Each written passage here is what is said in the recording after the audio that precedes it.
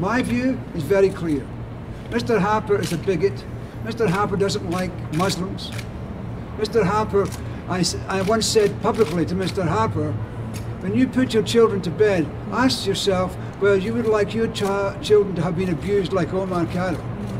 Completely unsurprising events today from Alberta. A judge has granted Omar Khadr bail. The convicted murderer and war criminal will be out on the streets while he appeals his conviction at Guantanamo Bay.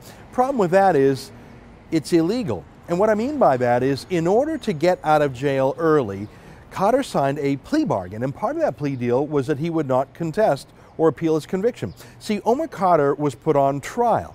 He was tried for war crimes, including murdering a U.S. Army medic named Christopher Spear. He was convicted. He confessed to it.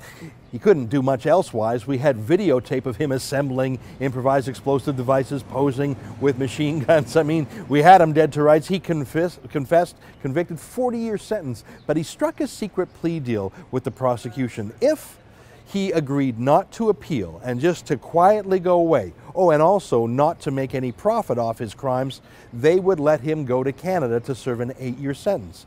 He signed this plea agreement, and so did his lawyers. But of course, if someone is willing to murder another man, they're probably willing to lie.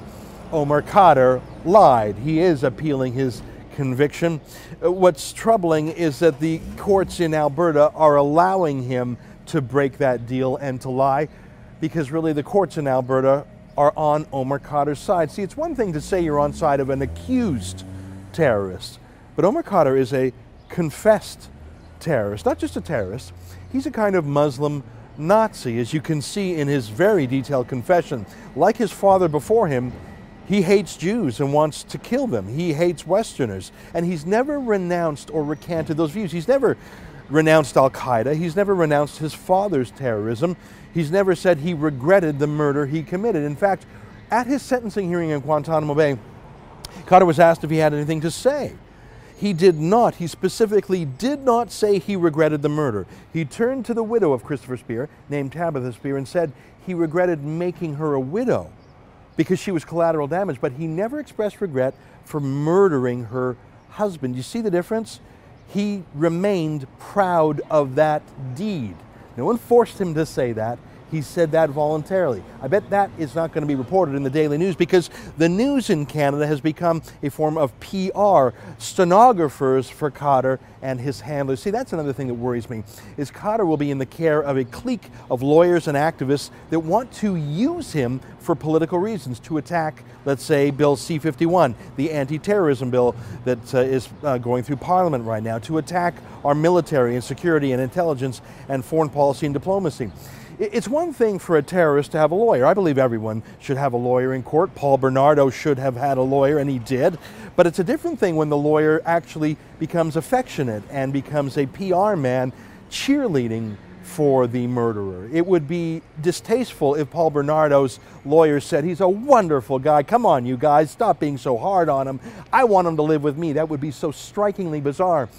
And yet Omar Khadr, like Paul Bernardo, has shown a cold-bloodedness and a deep belief in murder.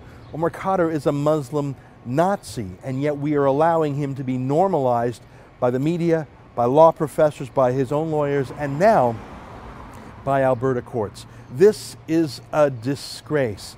It's judges and other elites versus the rest of us.